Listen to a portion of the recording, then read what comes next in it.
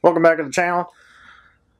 Scoutcrafter, one of the other creators on YouTube who does some really awesome videos, asked me about my drill press. And I use a camcorder, so it's sort of hard to get a good wide-angle shot of this. But this is my Walker Turner. It's a model 1100 drill press. I got it from like an estate sale on Craigslist. Got it, my sandblaster, an air compressor, my workbench, got a bunch of stuff. Really got it for a good deal. It was an unfortunate event for the guy I bought it from, but anyway, I was happy to be there at the right time in the right place. But anyway, this is one of my favorite machines. It could stand to be cleaned up a little bit.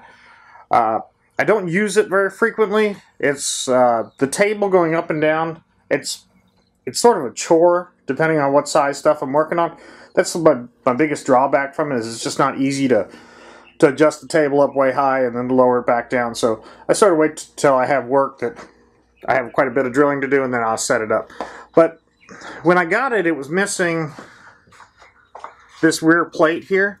And anyway, I had fabricated some stuff, but eventually I ended up getting on eBay and buying the correct plate. And then my dilemma was, how do I go about finding the step pulleys and working the gearing and all that stuff? And I said, you know what, let me see if I can modernize this a little bit. So what I ended up doing, and you can see here through my conduit work, and I just hang stuff from the conduit, is I put a static phase converter, or this is a VFD technically. This one, I'll find the link for it, but it's a KB Electronics or whatever.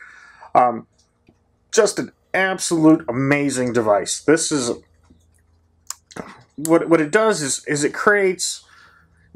I've got 110 single phase coming into this, and then somehow through voodoo or whatever, it turns the single phase 110 into 220 volt three phase. And the difference between single phase and three phase is you can expand or contract that frequency and create like a really efficient means of controlling speed, which is important with drill presses. So if I want to speed this drill press up, I mean, I could slow her right down, or I can speed it right up. And then if I want to do something like power tapping, I can slow it right down, tap, and then stop, and then go right backwards again. So it's super neat. I mean, if I'm drilling something large, I can slow it right down, and actually you can overclock this to go to 110%. I'm going to show you a picture when I was assembling this, and I'll try to point out the PID switches, I think they're called.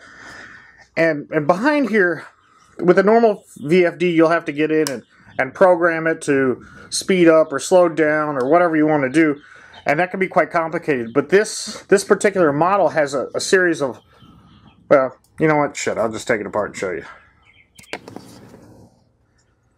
Alright, so not the best light in the world, but maybe the other picture I have will be better.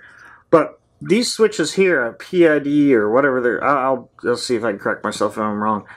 But we have max speed, minimum speed, deceleration, acceleration, and comp. And I don't exactly remember what the comp is for. But anyway, it'll allow me to, like, if I were to ramp up the acceleration, I could turn it on and have it start very slowly, or I could have it start instantaneously. Conversely, if I go to stop it, when I hit the off switch, I can get it to just lock right up right now, or I can have it wind down slowly.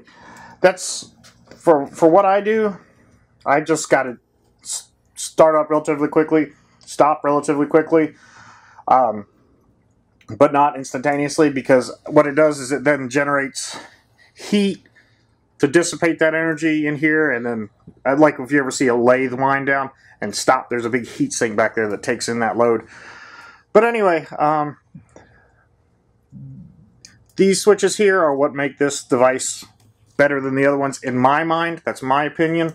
I'm sure there's much better stuff out there.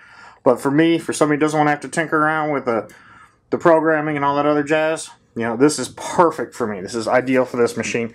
And the fact that I can pick up a 3-phase, this is a 1/2 horsepower 3-phase, what is it? Is it a Baldor?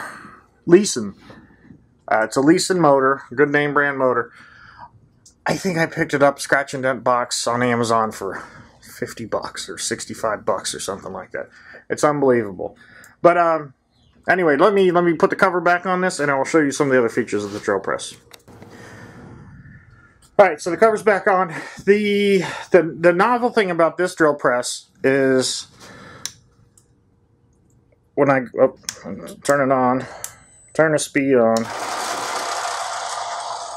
What I've got here is an automatic feed. So I can have this machine just set it up, punch it, let it go. I think I need to build a stop, come down, because eventually we'll just keep trying to drive. But the auto feed is pretty neat on this machine. The retraction spring could use another turn in it. It doesn't automatically spring back. But I've got some issues with the journal here. That could use new bearings in it. I've greased it, put new felt in the oil drip. And anyway, that's another thing for another day. But the automatic drive on this is pretty neat. This Power Twist, I think is the name of this belt, is an absolute lifesaver for drill presses like this, or any machine that sort of has a captive pulley.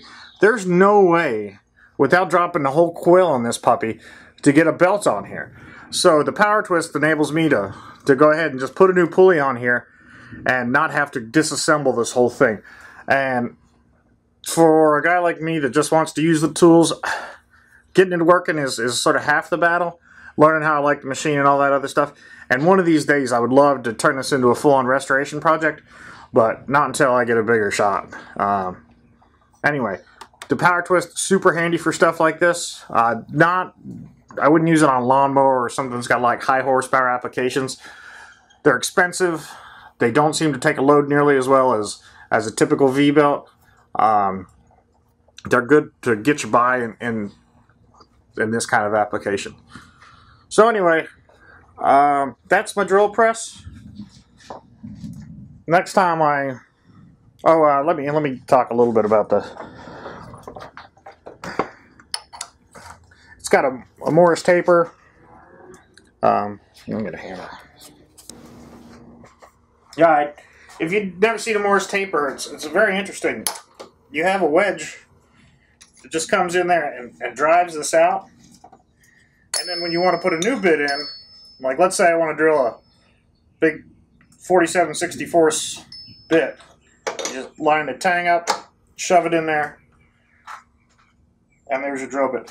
I also have an ER20 or ER15, call it, for this, and then a Weldon shank for some annular cutters. Again, I don't use the machine a whole lot, but I try to keep an eye out for this machine's Morris taper number 2 bits and things like that. So anyway, it's very versatile because I can change things out. I can get big tooling in here. The 1/2 horsepower is it could probably use a little bit more power, but you know, it's what I've got. So zoom out a little bit. Anyway, I hope the lighting is really horrible today. So anyway, thanks again for watching. If you like this stuff, subscribe. Any comments, criticisms, input, I'd appreciate it. Thanks, have a good day.